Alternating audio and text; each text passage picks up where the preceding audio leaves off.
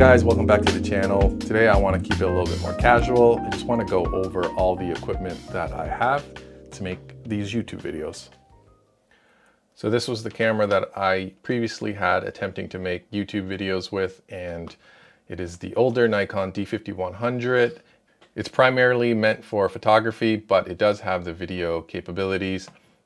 So I upgraded because the autofocus is terrible on this camera, with the continuous autofocus not really meant for video. It's quite loud with the motors that are in these lenses.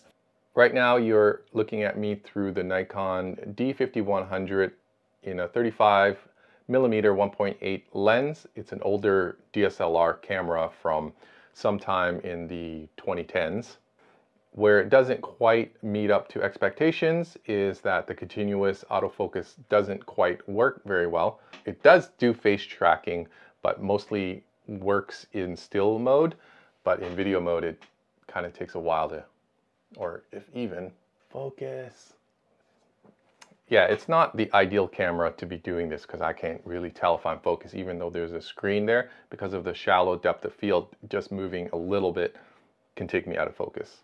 Which led me to get the A6400 Sony mirrorless camera with the kit lens, which is a 1650mm zoom lens. The great thing about this is that it does have really good facial autofocus. It does do 4K in a couple of different bit rates and a couple of different frame rates as well. So for what I use it for, it's an excellent camera for setting it on a tripod and then not really having to worry if I'm in focus or if the subject's in focus, because it does a really good job of autofocus. It also has a couple things that make it really useful for shooting YouTube videos. Number one is that it has the audio meter at the bottom of the video display. The audio meter is really important because then I can actually check the levels of my audio to make sure there is audio going into that. Like right now, I can't tell if I'm actually speaking and things are going into the camera, so I can only tell afterwards. The one thing I don't like about it is the flip-up screen isn't the greatest because you have to put it pretty much all the way forward before the video at the top reverses. If you put it this way, you can't really use the hot shoe here for putting a mic because it will obscure the display. So what I did is I bought a little rig here that sets off to the side. It doesn't quite get in the way, and I can put my, I don't even know if you saw that from the focus, I can put my external mic on there. For the majority of the shots, I use the kit lens, which is a 1650mm lens. It has optical image stabilization, so it's called optical steady shot, as Sony calls it. So it has built-in lens stabilization, which isn't a big thing for me because most of the time I'm on the tripod. And what I use for a tripod is this Manfrotto tripod. It is not the best in terms of like this movement here, even though it has like a video setting on it. It's very stiff and not exactly the smoothest moving. So it's not really good for video if you're doing a lot of panning, tilting, things of that nature. It does come with this weird but sort of useful plate at the bottom, so you can screw this at the bottom of your camera and then allows you to quickly pop it in, pop it off. The only downside is if you lose these, they're $30 a pop, so don't lose it. It goes into this carrying case with a little drawstring holder, and it's great for camping actually. I can just bring it along with me and set it up pretty quickly. So I'm also using this Manfrotto mini tripod as well. This is pretty good because it can articulate just with a push of this little button here. I can change this angle with this button, and once I release it, it's pretty sturdy. It doesn't move. I also use this GoPro Hero 5 Session along with this little, I guess it's a mini tripod leg from Zhiyun. And this is what I use to capture video on my alternative channel. So any sports footage or riding my bike or running, I usually have this, tuck it into my pocket, pull it out when I need to, and then just like selfie the hell out of myself or other people on the road. So for audio, if I'm doing any sort of voiceover type work, I have this Tascam DR70X, which is a portable voice recorder. It has the, I could make it go into different setups for the mic, but for voiceover work, I just have it such as that. A little pop filter from, I think this little arm and this pop filter is also from Newer, which is an Amazon thing. Not from Amazon, but you can buy it from Amazon. The cool thing about this is I can record directly to the USB card that is on here, but I can connect a USB cable here, run it to my computer, and it acts as a USB microphone. And that's how I do most of my voiceover work, which is connect straight from here into the computer and do the voiceover that way.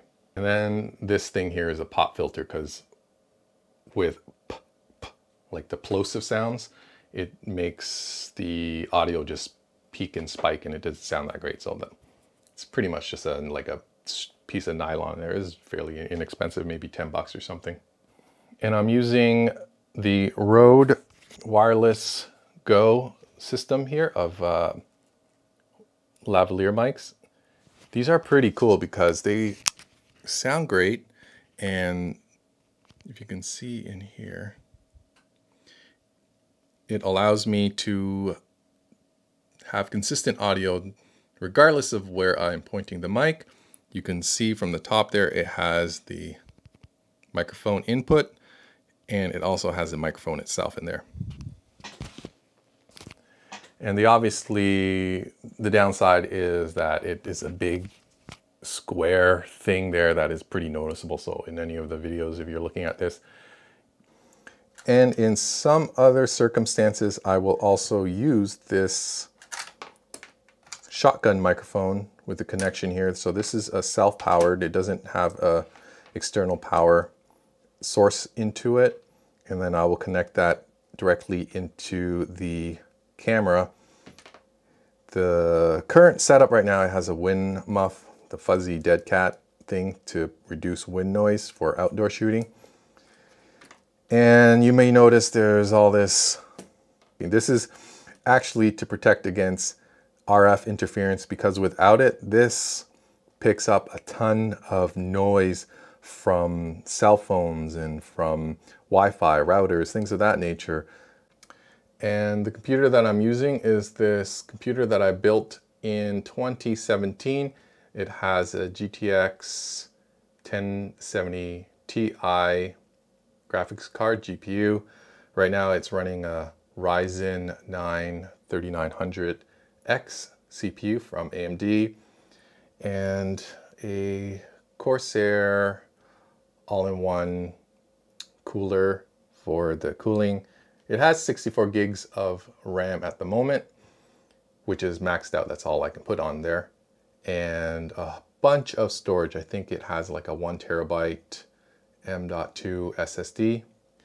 And I'm running a dual screen with mismatched monitors currently, an LG and an Asus monitor. This one's 4K, this one is 2K. This is where I do my work. This is where I edit my videos pretty much. Video editing software, and the one I'm using is called DaVinci Resolve 16. I can't really justify paying the extra money for Adobe Premiere. This is free, it's great, and it pretty much meets all of my needs as a hobbyist YouTube creator. And this is the state of my desk on a usual basis. It's just got my iPad and my Surface Pro along with all the knickknacks, my USB headset for conference calls, and my work computer, MacBook Pro. And The wall here is sound absorbing acoustic foam, so it prevents some of the bounce around the room when I'm doing any of the voiceover. I still probably need a couple of more, but for the time being, it seems to work, does the job. The studio itself is actually quite tiny. It's also primarily my office. I have some acoustic foam here because without it, it gets a lot, it sounds like a bathroom really because of the size and all the flat, hard panels on the wall. Yeah, I can almost touch my head on the roof. I have to be careful of this lights. It is, I guess, it's a little bit short of a ceiling. It's about a 7-foot ceiling, so if I tiptoe, my head will touch the ceiling. Yep. All right, moving on to the lights. These are some cheap umbrella lights from a company called Newer. It came in a set of 3, I believe, or 2. But they're $100 for this, the umbrellas, and there's a whole green screen apparatus that went along with it. So I have these lights here, which are some LED panel lights from, again, Newer, that act as fill lights or accent lights in order to give a little bit more depth to my face in the shots.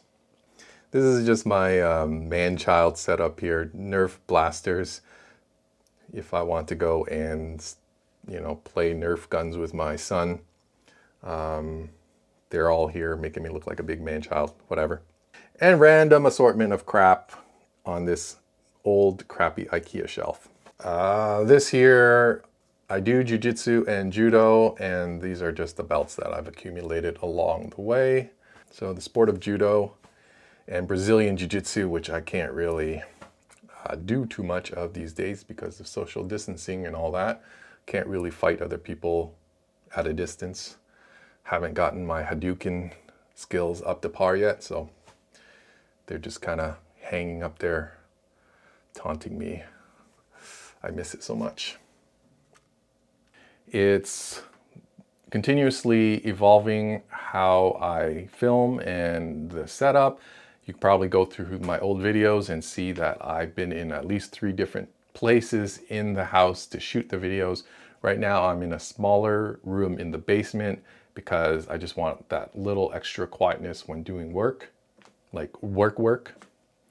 But I've also turned it into a YouTube studio. So that was my studio and all the equipment that I use to make these YouTube videos. If you have any questions about the process, then just hit me up in the comments.